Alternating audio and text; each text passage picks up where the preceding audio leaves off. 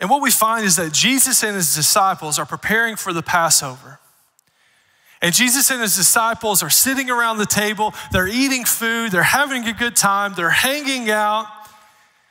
And then all of a sudden, the story changes. The story begins to shift. Jesus gets up from his table. He walks over, he takes off his outer garments, he takes off his outer robe. Jesus goes and he grabs a towel, he grabs a basin, and then he grabs a jug of water. And then Jesus walks back to the table and he kneels down in front of James. And the whole time they're looking at this, they're looking and they're watching Jesus and they're thinking, no, there's no way. There's no way he's about to do this. See, what's about to happen is Jesus is about to wash the disciples' feet. And what you find with foot washing is that this was not something for the King of Kings or the Lord of Lords to do. This was the job for the lowest servant in the house. And at the time they come in, they'd already had dinner. This should have happened as soon as they walked in. Somebody should have taken the place of this servant to wash their feet. And here sits James. He's like, what do I do? You see, nobody had taken the time. Nobody had done that. Nobody had taken the place of that servant to wash the feet. And you can imagine the anxiety that James is feeling right now.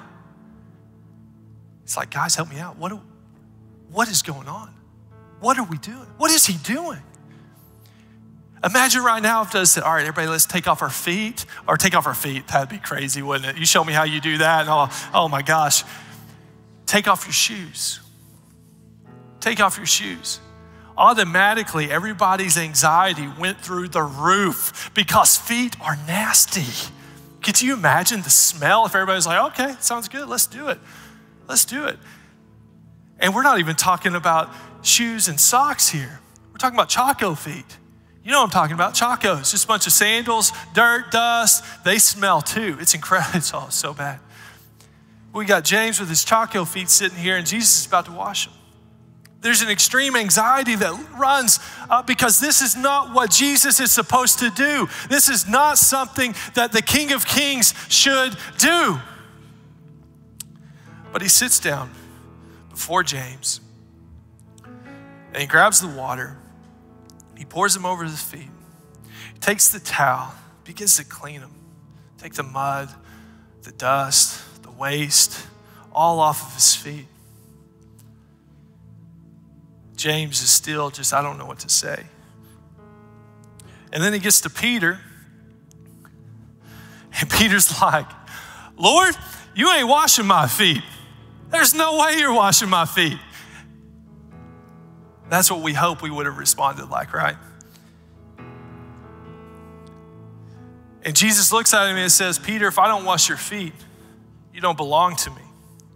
And then Peter says, Lord, wash me completely. Pour the whole thing over my head and scrub me clean.